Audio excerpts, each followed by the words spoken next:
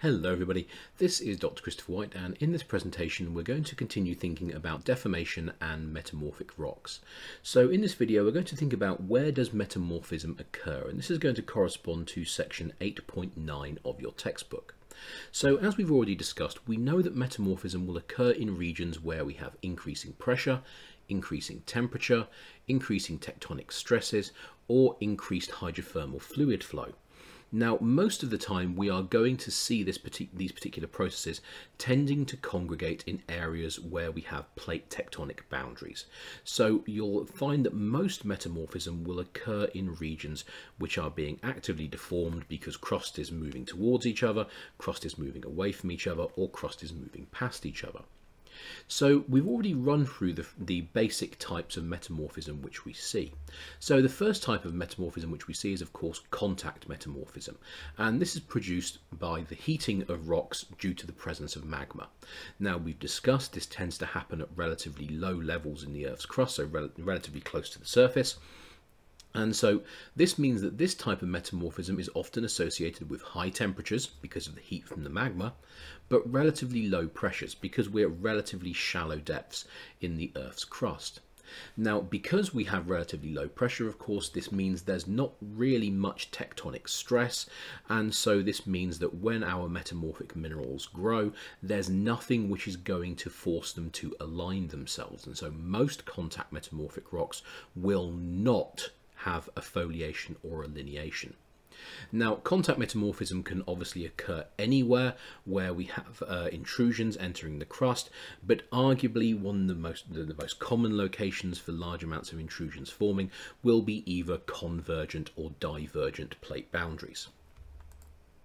The next type of metamorphism is regional metamorphism, and this is arguably the most important type of metamorphism because regional metamorphism will typically lead to the generation of large volumes of metamorphic rock, because most regional metamorphism is associated with orogenic events, mountain building events. And as we know, if we look at the Himalayas or the Andes or the Rockies, we know that these events cover very, very large areas, and so they're going to produce a large amount of metamorphic rock as a byproduct.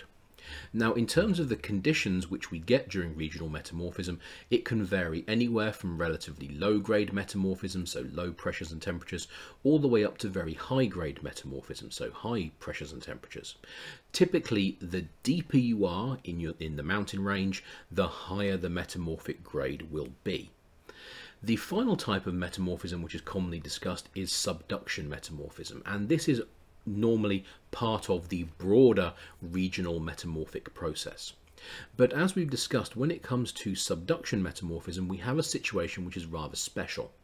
So in subduction metamorphism, we have conditions where we have very, very high pressures because we have two pieces of crust converging on each other. However, within these pieces of crust which are converging with each other, there's lots and lots of water. And so the convergence of these pieces of crust start to produce heating, which causes the water to begin to circulate. And as all this water is circulating around, it picks up heat and it transports it away. So during subduction metamorphism, what happens is we have very high pressure conditions, but the temperature is kept artificially low due to the presence of all this circulating water. And so subduction metamorphism is often associated with high pressures and low temperatures. So each of these different types of metamorphism are going to produce different types of rock because the pressure and temperature conditions are going to be different, and we're also going to have differences in the amount of stress. I should point out, by the way, that as both regional and subduction metamorphism are associated with convergence, that means there's going to be lots and lots of compression, so lots of compressive stress. And so this is obviously going to lead to the formation of metamorphic rocks that have foliations and lineations, because that compressive stress is going to force the minerals to align themselves if they can. So let's begin by looking at a convergent plate boundary and thinking about the types of metamorphism which will be associated with this convergent event. So as we can see, we have ourselves a situation where we have a piece of oceanic crust subducting underneath a piece of continental crust. Now, obviously, because we have two pieces of crust smashing into each other, we're going to have lots and lots of compression. So this means we are very likely to form large volumes of rock which have foliations and lineations. So where is the metamorphism going to be occurring? Well, we know that this region right here, where we have subduction taking place, is going to be associated with metamorphism. It's going to be associated with subduction style metamorphism. And so we know this area here is obviously going to be exposed to very, very high pressures because we have two large pieces of crust smashing into each other. At the same time, we have fluid circulation in this region, and this fluid circulation is going to help to keep the temperature artificially low. So we're going to have high pressure, low temperature conditions, and so this is going to produce subduction metamorphism. Now over here you can see we have a region which is being affected by compression. Now this diagram doesn't quite do justice to the situation, but what you'll notice is that this area of crust here is considerably thicker than the original thickness of the crust right here. And this is relatively common during orogenic events because what's happening is the crust is being forced to buckle, so it's folding. And we also have lots and lots of reverse and thrust faults forming. So this will push sheets of rock over the top of each other. And this will lead to the crust in this region here becoming thicker. Now, as the crust thickens, this obviously means that the rocks which are towards the bottom of our crust are suddenly going to find themselves being buried deeper and deeper as more material gets pushed on top. And this means they're going to steadily be exposed to higher pressures and temperatures, and so this is what's going to be causing our regional metamorphism. And typically the higher grade regional metamorphic rocks will form deeper in our mountain range. So we're going to have high grade metamorphic rocks, regional metamorphic rocks forming down here at higher pressures and temperatures, and as we steadily move to shallower depths we're going to see the metamorphic grade steadily dropping as the pressure and temperature does the same. Now at subduction zones we are also going to get the formation of large amounts of magma, and this magma is going to rise up into the crust. Now in the lower regions of the crust the magma will not cause contact metamorphism because the crust down here is very, very hot. So you're putting crust which is very hot in contact with magma which is very hot, and to be honest it's not really going to do very much. Now as this magma moves to shallower crustal levels, on the other hand, we will get contact metamorphism taking place because we're going to have very, very hot magma in contact with rocks which are by comparison quite cold. And so the addition of this heat is going to drive contact metamorphism. But remember, the contact metamorphism is just going to be limited to the margins of our intrusion. So the total volume of rock actually being produced by contact metamorphism is going to be very small when you compare it to the huge volumes of metamorphic rock which will be produced by regional metamorphism. Now, another situation in which we can find regional metamorphism occurring is at a convergent continental-continental boundary.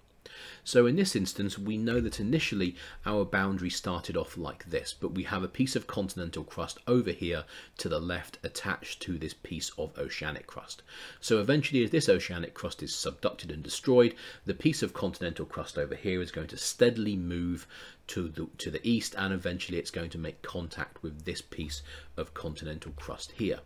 And of course, this is going to lead to the formation of a mountain range similar to the Himalayas. So in this situation, what's going to happen? Well, once again, we're going to have two pieces of continental crust smashing into each other. So this is going to lead to crustal thickening.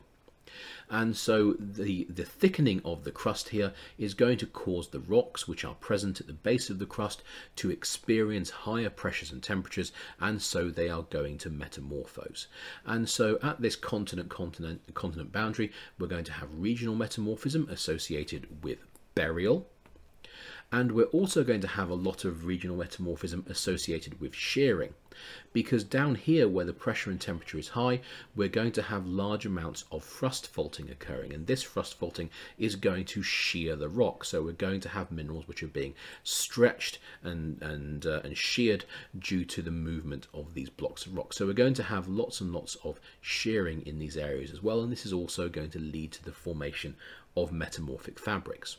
Now, the one thing you'll notice is that in this situation there is very little magma present, and so this means that we are unlikely to get large amounts of contact metamorphism associated with this continent-continent convergent boundary. So you'll notice there is that difference between a ocean-continent convergent boundary and a continent-continent convergent boundary. At a continent-continent convergent boundary we have a lot of regional metamorphism, but it's primarily due to burial and shearing. There will also be a little bit which might be related to hydrothermal fluid movement, but not a whole lot.